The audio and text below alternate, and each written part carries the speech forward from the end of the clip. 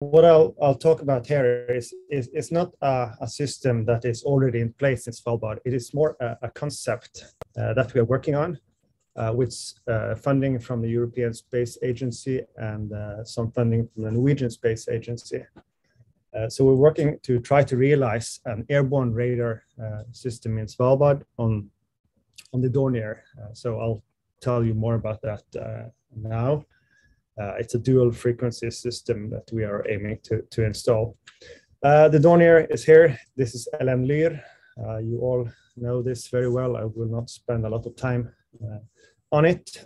It's a platform. It's an airborne platform which is very well suited for remote sensing applications. We already have this radar pod, this optical pod, sorry, which is in the front of the aircraft with the optical instrumentation that has been used in many SIOS campaigns. And I believe that this has been quite a good success. Many scientists all over Svalbard using data. This is an example of some of the sites that has been planned to where data is supposed to be collected. This is optical data. It's a hyperspectral camera we have. There's also a medium format camera. But I mean, we all know that in Svalbard, at high latitudes, it's a long period of the year with no or very limited solar illumination. So you can see in this diagram that from say October until March, the visibility or the daylight is very limited. And in addition to that, everyone who has lived in Svalbard or visited Svalbard knows that, especially in summer, there is often a cloud cover, which limits the usability of optical instrumentation. And this also goes for, especially for the areas in further north over the ice edge. There's very often cloud cover. So there's an obvious need to use radar systems. And of course, satellite radar is already very much used exactly for these reasons that I'm mentioning now. So the system we're talking about here is so-called synthetic aperture radar. It's a microwave radar transmitting pulses. So it has its own energy. It is able to penetrate clouds to a certain degree vegetation, depending on the wavelength of the radar. It is a coherent radar, meaning that we are collecting not only amplitude, which is related to the backscattered energy from the target you are seeing, but we're also measuring phase. So we have knowledge about the distance from the system to the target on the ground with a very high precision, usually a fraction of the wavelength. The cartoon to the right shows the typical imaging geometry we have with a SAR radar. You have a platform which is flying along a trajectory. And while it's flying, it's imaging a swath on the ground. And this swath for satellite systems could easily be anything from a few kilometers to several hundred kilometers wide, depending on the spatial resolution. So there's always a trade-off between resolution and coverage. And the sensor is then collecting an image along the path that the satellite is flying. So why would we use, what could we use a radar for in Svalbard? I'm trying to summarize some of the research topics that we believe such a system could be useful for. Glaciers is quite obvious. There's been numerous studies using synthetic aperture radar data from satellite and airborne data to look at different glacier properties and to see and to measure, for example, the glacier velocities, the flows. You could see one example in the upper left here. We could measure the mass balance of glaciers. We could measure the calving activity and crevices and so on. The other thing is permafrost, the other example here. This is an image from Cap Linné, which shows thawing of the active layer. So that's the ground motion, how the ground is responding to the thawing of the active layer. And this is quite important to know and to be able to regularly monitor, especially in times with changing climate. And this is also very much related to the point here of slope stability monitoring. So how are the slopes behaving?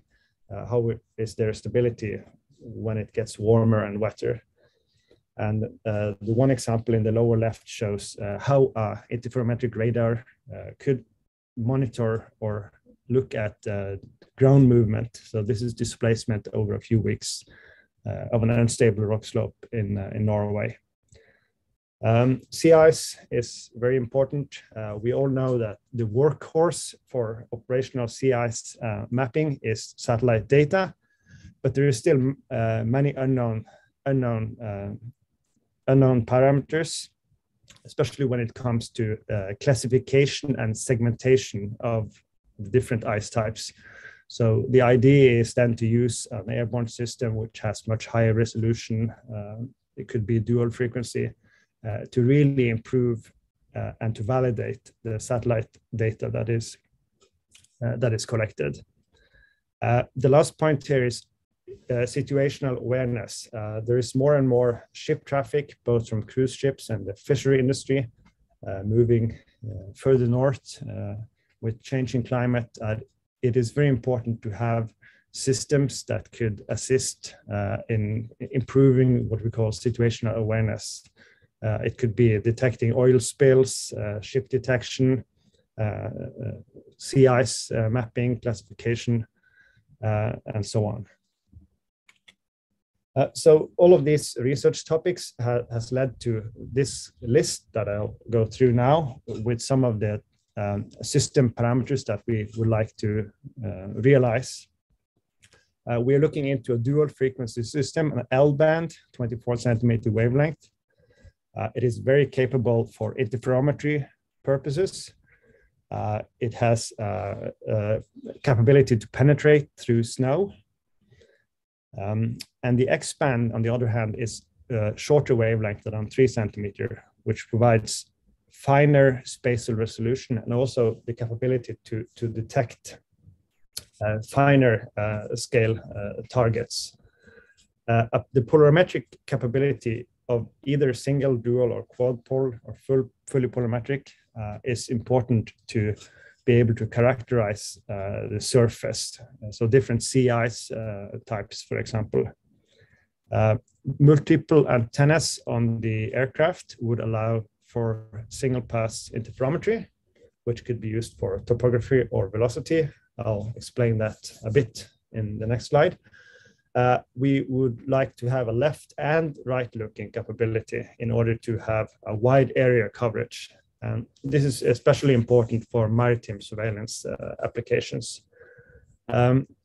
We have already a high precision inertial navigation system, which is absolutely necessary in order to support repeat pass interferometry for ground motion studies or tomographic observations, which is illustrated in the one figure here, where we are flying in a parallel flight lines at different altitudes. And by processing this SAR data, the radar data, it is possible to say something about the layering of, for example, a glacier. But then you need to know very precise where the aircraft is. It is a radar, so it's all weather capable. And it's also mounted on a aircraft which has a long endurance, which is important for these two applications: search and rescue, maritime surveillance. So this is how it could be realized. We already have the pod with optical instrumentation in the front. We are looking to place some radar antennas on the rear part of the aircraft. The constraint that we are working with all the time is that we have to we should be able to acquire data, scientific observation during regular flight operations. And this is a very unique, something which is very unique about this aircraft. It is in Svalbard, and to collect science data or environmental monitoring data, you don't need to bring up a separate aircraft from the mainland of Norway or from the rest of Europe. The aircraft is already in Svalbard. So I think this is a pretty unique opportunity we have now. It is a very important design criteria that we should be able to acquire X and L band data at the same time, but also in parallel with the optical instruments in the pod. And this allows to do coordinated campaigns and also to coordinate that activity with, for example, satellite observations. Here you can see some preliminary numbers.